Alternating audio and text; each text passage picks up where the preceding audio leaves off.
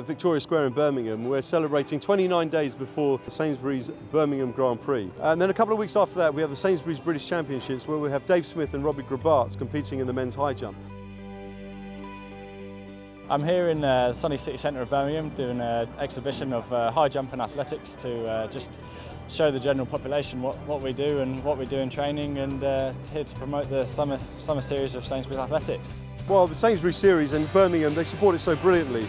I mean, the local people here, they love athletics. We've had the indoor competitions, we've got 2 major competitions outdoors, and the people of Birmingham really support it well, and that's why we've come out here to, during their lunch breaks, to have a look at a bit of athletics.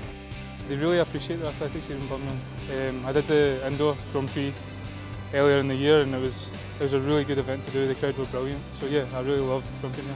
Don't think you get an appreciation when you watch it on TV how high everyone goes. We put the bar up to the world record, 245, and everyone seemed astounded at how high it really is. The Sainsbury's British Championships is something I always look forward to. It's a great competition, great crowd, and it's only about 10 minutes from my house, which makes it even better.